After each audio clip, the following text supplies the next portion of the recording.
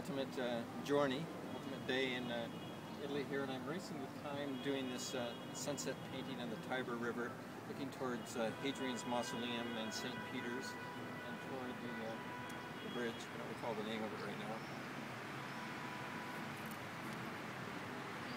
Yeah. And it's a sunset view, and I knew the sunset was going to be setting there, and so I did this little sketch. If you come in, and this is even quicker than normal, but it's enough to get the placement.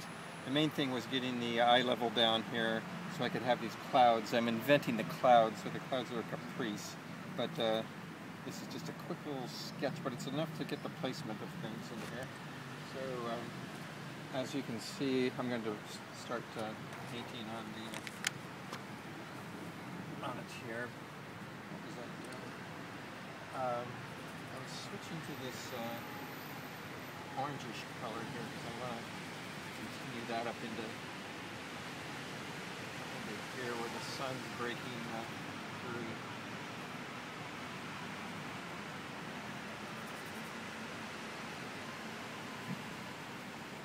I'll continue that down into the water here.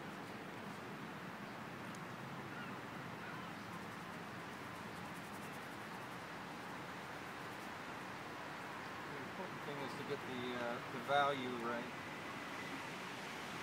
and the composition, of course. But right now I'm just blocking in values, and so when I go back home, I can have everything kind of masked in, as I call it. But one of the neat things about this place here, too, as with the other ones along the Tiber River, is the fact that it's been painted by a lot of other painters that I enjoy. Keeler is the one that I've been mentioning before, and he did a wonderful view from right here in the middle of the early part of the 19th century, but the riverbanks have changed a lot since then.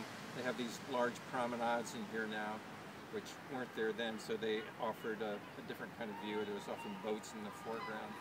So, but I like the idea of connecting with these other artists and painting the same scenes that they had over in our time here. Some cadmium orange in here to really try to push this chroma and color here. I can get away with it with a little bit of cadmium yellow in here too. This is the effect. You kind of get this aura effect when the sun bleeds through there like that.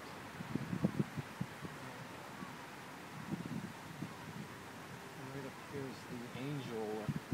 This must be, I'm not sure who it is, the Archangel Gabriel, or who it is, but it's called Sant'Angelo.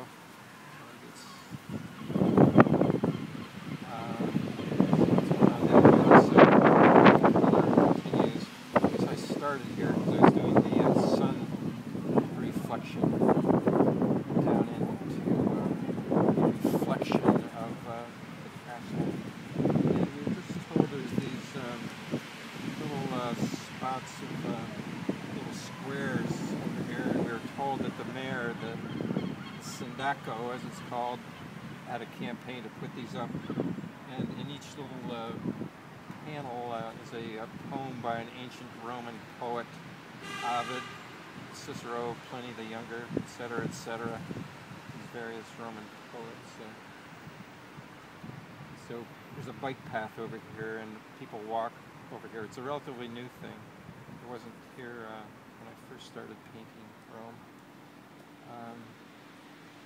So they added like a nice little element in there to put those reflections in. I want to go darker here now. I've only got about a half hour left of light. I'm putting some dioxazine purple and some permanent rose in here. I'm also going to put a little black in there too, because this gets dark over here. It's not getting enough heat here.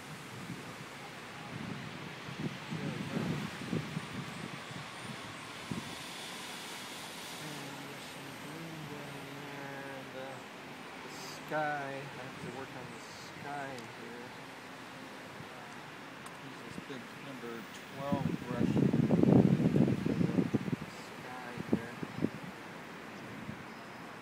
The reflected sky, that is.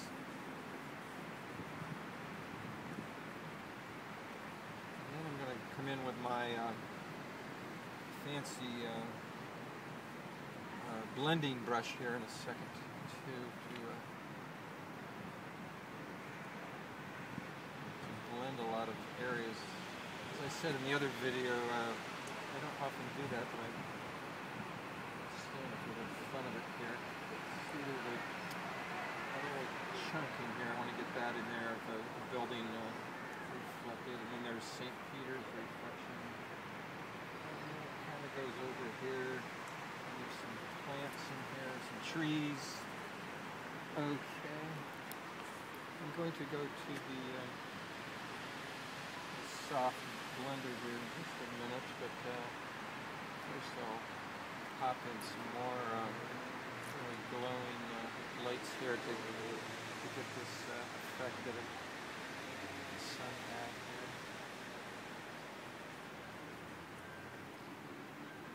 here. Okay. I'm going to use my blending brush, if I can find it here. Here it is.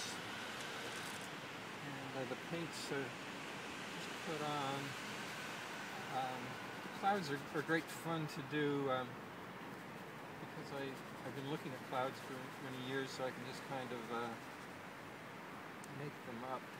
Because I've seen them in these kind of positions, and it has a perspective element here with the clouds going down towards the horizon. I wanted to get a little more blue in there too, so I can blend a little bit between the two areas. It's a little more paint there. The paint is becoming somewhat dry.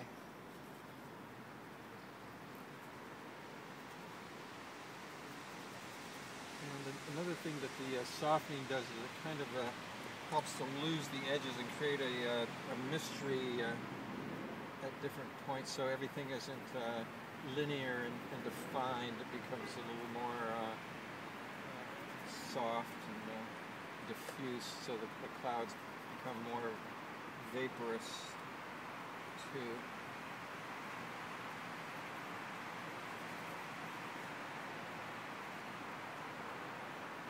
Thing that happens with clouds up here, they'll be becoming, there'll be some saffron color added up there. That often happens when the sun is catching the very tops of these high cumulus clouds.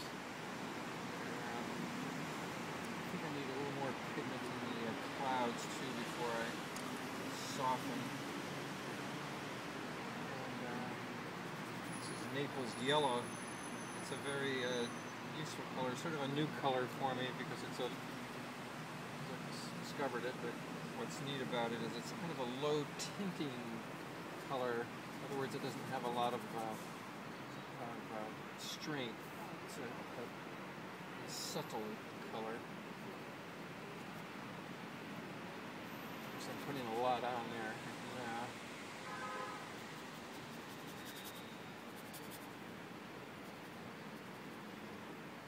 Okay.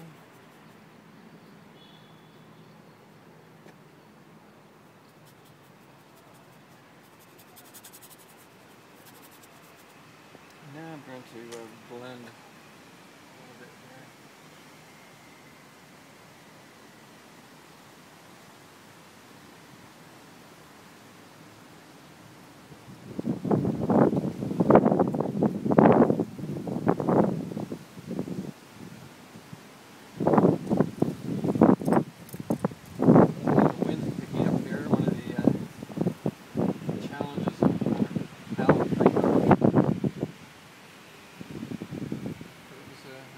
Day, a good day for painting. Did one this morning, and this one here tonight. And I'm going to put some crepuscular light. It's a neat word. It has the Italian equivalent of crepuscolo. It means it's the same thing. Light beams that happened at twilight is what that term means. Place is softened. As they say, you want to be careful where the edges are sharp and where they're hard, and be a little bit judicious about where they go. So I think that's all I'm going to do for right now. So we'll show you this painting later when I finish it up back in my studio in Wyalusing, Pennsylvania.